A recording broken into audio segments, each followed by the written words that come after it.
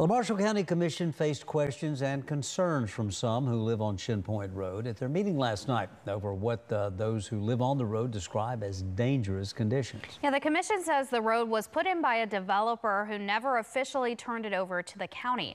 News 19's Carmen Fuentes joins us now with more from last night's meeting. Carmen?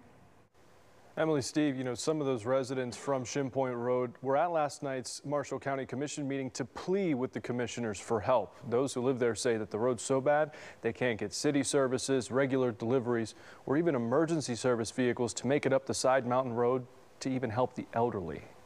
We have more than one elderly couple up at the top, and I feel like that's on them. I wouldn't want to sleep with that on my conscience.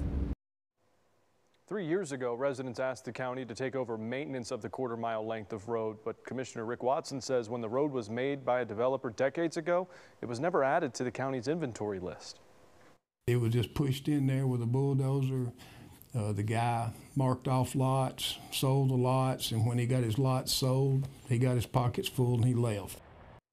Watson says because of some laws and processes in place that the county can't take the road into its inventory due to its current condition. But he did remind residents of his plans to build a water tower at the top of the mountain, making it his responsibility to manage the easement to the tower. Watson says that project will begin before the end of this year.